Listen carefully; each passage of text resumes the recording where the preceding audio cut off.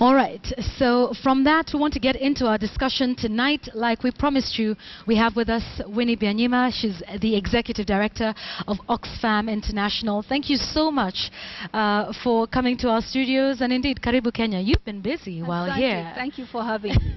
You've been meeting women leaders, and we'll get to that in a moment. But first, let's start off with what we are grappling with in the country at the moment. It's what we're calling the Mama Mboga bill, which is an aim at making sure that those that sell vegetables are in designated areas, but it's also an attempt at bringing them into the tax bracket. Many people say this will be a blow to women's empowerment, because many of those that are selling vegetables by the roadside, the small farm holders, are women. What are your thoughts on this? There's a point in that, and we have to look at it more broadly. It's coming from somewhere. There is pressure coming to the African leaders and African governments to raise taxes, more taxes, to fund their own development. It's important that African countries fund their own development and increase the tax revenues they collect. But what developed countries are saying is not fair, to the extent that they are pushing harder and harder on developing countries to tax even the poorest and to collect resources from those without resources, while not addressing some key issues such as the huge resources that Africa loses from tax loopholes. And these tax loopholes are legal. Some are illegal. It's tax evasion by companies cheating, beating our tax systems, but there is also a lot of tax avoidance that's legal, that's supported by developed countries and their multinationals, and we've calculated that Africa alone lost 11 billion tax revenue in 2010. Now, if that could be collected, you wouldn't need to harass market women. Okay, and that's money from corporations. Absolutely. Let's talk about the two-thirds gender rule. We're having an issue with that now, and having a third of women in elective office. We can't seem to agree on the right formula, so much so that there's a bill in Parliament to sort of make this progressive. Women are saying this is indefinite postponement. What is your observation of this case in Kenya? Kenyan women have been struggling for their political voice for a long time. We respect their struggles. They've been fighting and fighting to be part of democracy. Democracy is not democracy without half the population in it. Now, this is the last lap. It's there in the Constitution. It needs to be implemented. What I found out this week is that there are many formulas on the table, and that's not helpful. Women need to come behind one formula, sell it, take it to the population, get all the women and fair-minded men to support it and push it hard through Parliament. Have one formula. And our experience in the East African countries is that you need to build on the electoral system that exists and not try to change an existing electoral system, because that already is set and it's very hard to change. So we have a first past the post electoral system. The quota should be built around that. And secondly, it's important that women are elected, that That's they right. are not just nominated. So as a formula that guarantees that women are elected by the population so that they are accountable to voters is also important. But thirdly, it's also important that women do not seek a formula that is displacing men. That's a lesson we learned in Uganda and Tanzania.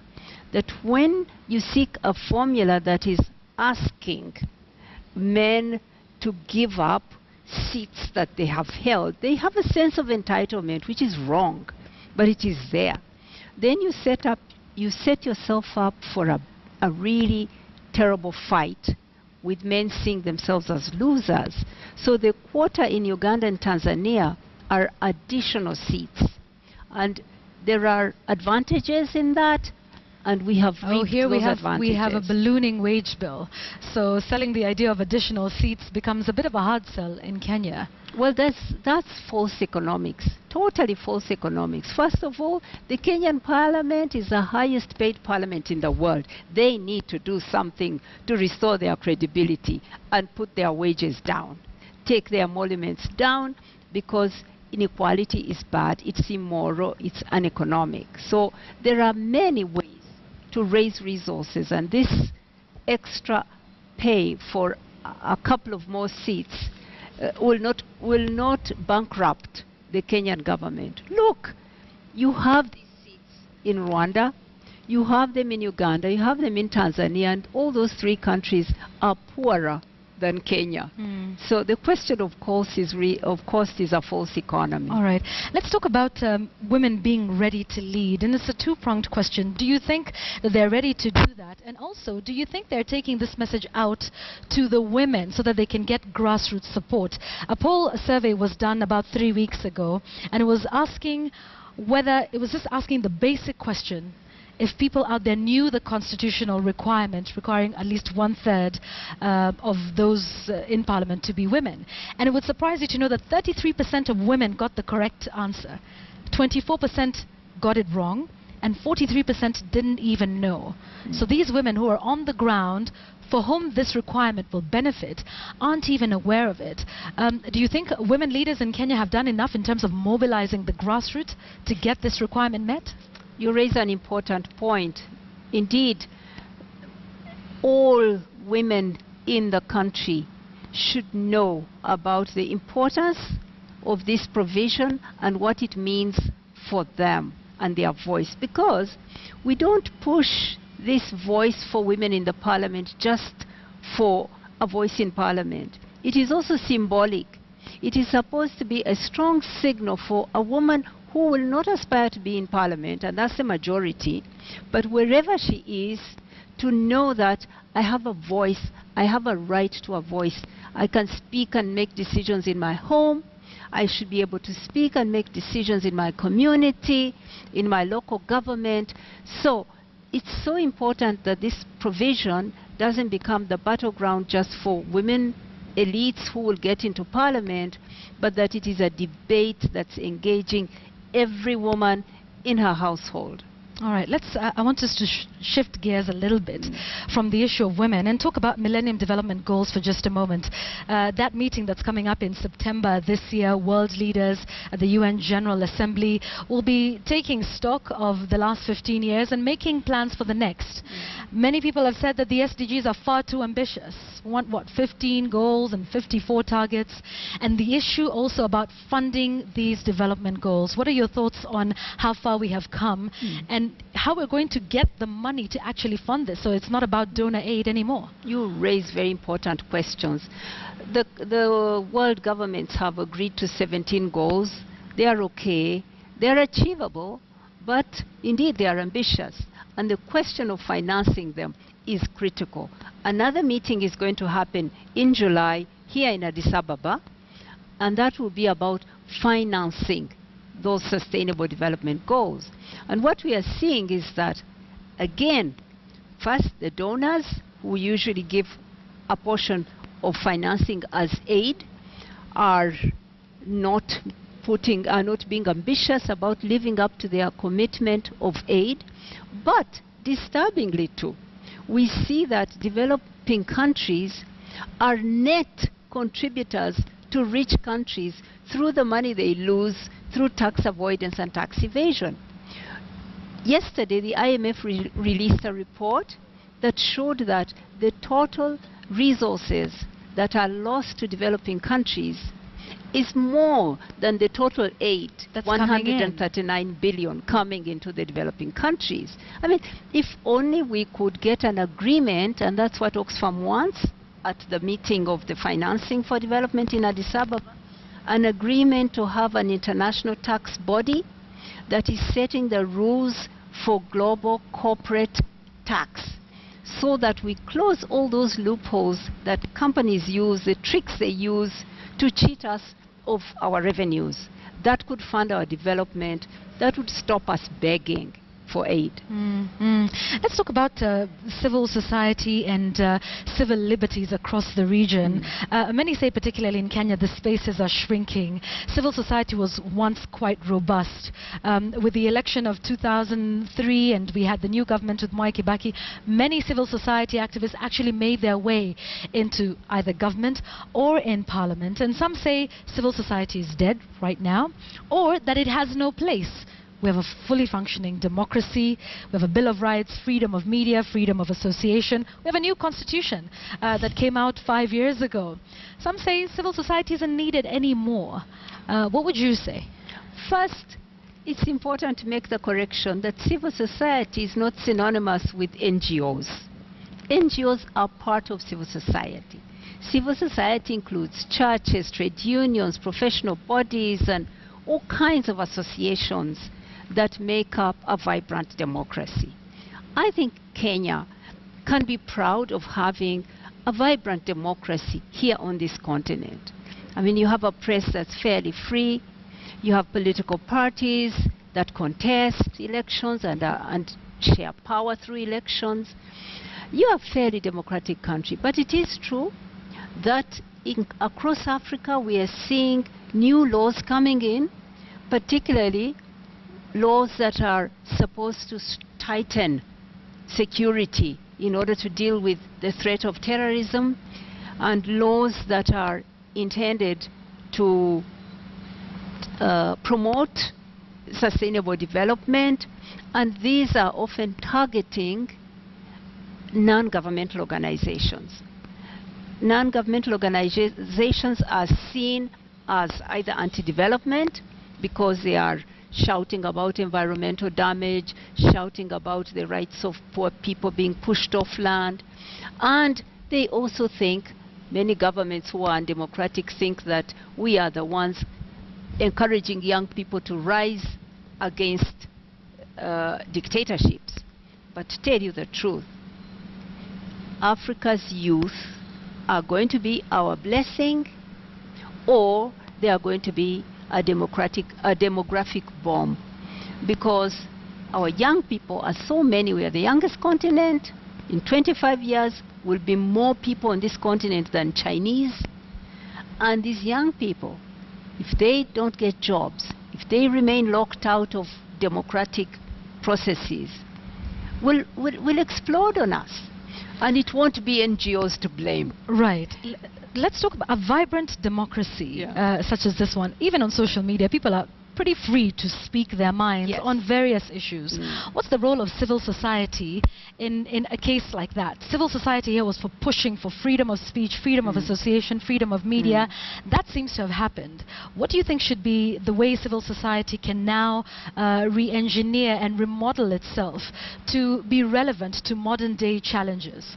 Okay, earlier on, when there were struggles for democracy, for multi-party democracy, for a new constitution, NGOs were seen to be in the vanguard of that struggle for democratization. Now you say the democracy is achieved. But in a thriving democracy, then, organizations of civil society organize and channel the interests of groups in society through the decision-making process. So you get organizations that work on environment. They will be there lobbying politicians, lobbying corporates on environmental issues. Organizations like ours who fight poverty, we will always have a role to organize, empower people to demand their rights against poverty, to benefit economically, to be part of growth. So more and more organizations of civil society will be there to champion particular interests of people, to organize, for people to organize and get what they deserve from their governments, from their companies. Let's talk about civil liberties across the continent. The events in Burundi, and we also hear in Rwanda, they're now debating that bill that would essentially allow President Kagame to have to run for yet another term. And also what's happening within your own home country in Uganda. What are your thoughts on what's happening in Burundi right now, gearing up for an election, the situation as it is, the people trying to contest or even speak out against President Nkurunziza, and we know of what's happened with the opposition leader there being killed? Again, a very important question. From fighting for women's right to be part of democracies, then you have to ask yourself, what is happening in the area of democratic development in our region? It's not very positive, I must say.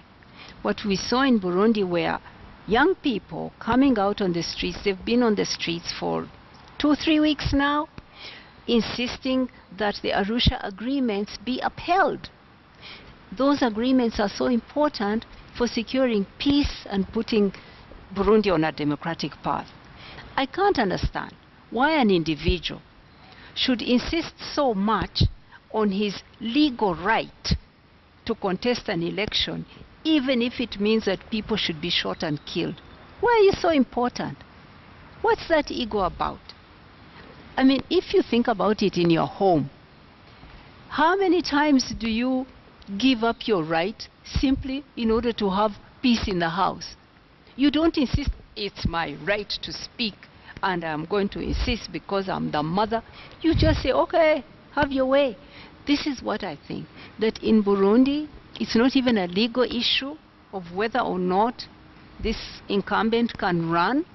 It should be a question of judgment, political judgment, that in the interest of this country, if there's this group of people who are seeing that I should not contest, then stand aside. Let others contest. That's how I would see it. And I'm seeing the repression of people, the force that has been used to suppress the protesters as very negative for our region. And I really would like to discourage the regional leaders who are going to be meeting this weekend from encouraging the incumbent to hold on, to encourage that the agreements are upheld. And look at you ask about my country. I can tell you that in my country we have a typical illiberal democracy where you have organized elections every 5 years, but where the press is not free, parties are suppressed, human rights are suppressed, and there's no freedom of association or assembly or speech. How can that be a democracy? So we need to develop our democracies further. Regular elections don't define what democracy is. In fact, they are managed elections in many countries. You can get a situation like Egypt, where Mubarak was overthrown a few months after he got 97% of the vote. What does that mean? Let's talk. You've mentioned your home country, Uganda, talking about democratization. You left active politics some years back to get into the diplomatic corps and the work that you're doing now. Are you willing to go back home to Uganda and to be in the fight against democracy? Would you, Winnie Byanyima, consider running for elective office, running for the presidency in Uganda? I am asked many times that question, and I could. I am ready. I could run. But today, I have a good job fighting poverty around the world, lifting those people who many of these governments won't even give a voice, won't even give a chance, an opportunity to be part of growth. I give them a chance. I fight on their behalf. And I'm happy to serve Oxfam in that role. But I can tell you, I care about my country. I watch the events in that country. And yes, I keep listening to this voice, and at some point, I may rise to the challenge. So you would one day, after Oxfam, after it's all done? I can. I could. All right, absolutely. Let's wind up with your thoughts on where Africa needs to go. I know you're talking a lot about taxes and you know, just shoring up our own revenues from within. What, in your view, because we also have Agenda 2063, which is talking about Africa's development agenda over the next 50 years, what, in your view, would get us to that point, would get us to, once we're discussing the SDGs for the next 15 years, What is it, that one thing you think that will turn this continent around? The problem with our leaders is that they are often not serious. They want to engage in big dreams and big plans, and they fail to make, step-by-step plans to take their countries forward. The Sustainable Development Goals are a plan for the next 20 years. Pushing on those is very important, and that's why I'm focused very much on how to raise the resources and also put in place the strategies that will use those resources to promote a growth, but a growth that is providing the millions of jobs that our young people need. So first we must raise our resources. That means we must tax, we must stop giving these tax exemptions to all these companies, stop this unhealthy competition of trying to give more and more tax breaks in order to attract business, but collaborate and extract fair taxes from companies that make money here, but use that money, reinvest it in those sectors that create the millions of jobs that our young people need. So the work is cut out for our leaders, and it's not rocket science. Those who are doing it are growing and creating employment and lifting people out of poverty, like China. I mean, Chinese were not made on Mars. They are human beings like us. We can do it too. We can do it. So it's about collecting our revenues and putting them behind strategies that promote jobs, growth that comes with a lot of jobs and incomes for our young people. Thank you very much for that. We wish you the best, and we hope you will come back to KTN again once you're around, and we look forward to what will be happening in July in Addis, and of course later on in September with the UN General Assembly. Thank you very much for your time. You're a great host. Thank you very much. Oh, thank you. It's a pleasure to have you here. Been speaking to Winnie Byanyima. She's the Oxfam International Executive Director, talking about Africa and where we need to go in the next 15, 20, 30, 40 years, shoring up our own revenues to finance well-placed strategies for development on the continent. John Alanamo has been following our conversation and sums it up. He has What's the Point tonight.